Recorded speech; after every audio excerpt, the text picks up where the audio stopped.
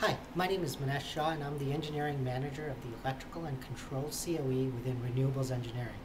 What I'd like to do today is just talk to you a little bit about our product called WindCONTROL and a power curtailment feature that's part of that platform.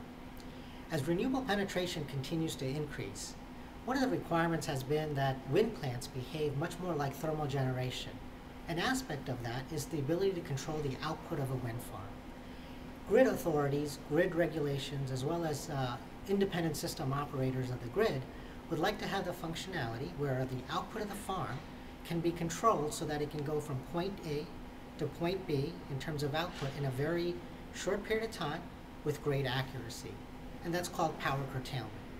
In the past, without a wind control type of product, customers, our wind farm operators, had to figure out dynamically in real time what they needed to do in terms of meeting the requirement to go from point A to point B by turning on and off units. If you imagine wind going up and down, and output going up and down, and wind turbines potentially coming offline, the ability to make those decisions in real time about what units to turn on and which ones to turn off to meet this requirement to go from A to B can be very, very difficult. What we've done is introduced a plant-level control system called WindCONTROL, which has the capability to regulate the output of the plant to go from A to B very easily in an automated fashion and over a farm network which we call the wind farm internet.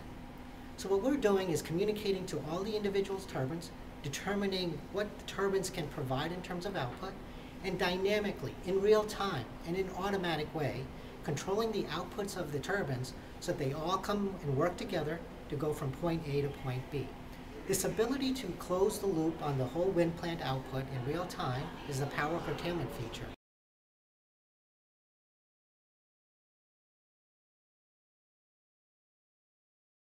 So the benefit for our customers is really around power generation.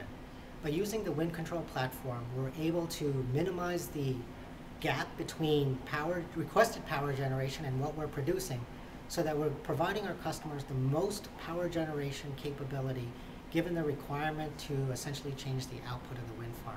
That gives them speed of response, it gives them less energy loss, and an ability to meet the requirements of their grid operator.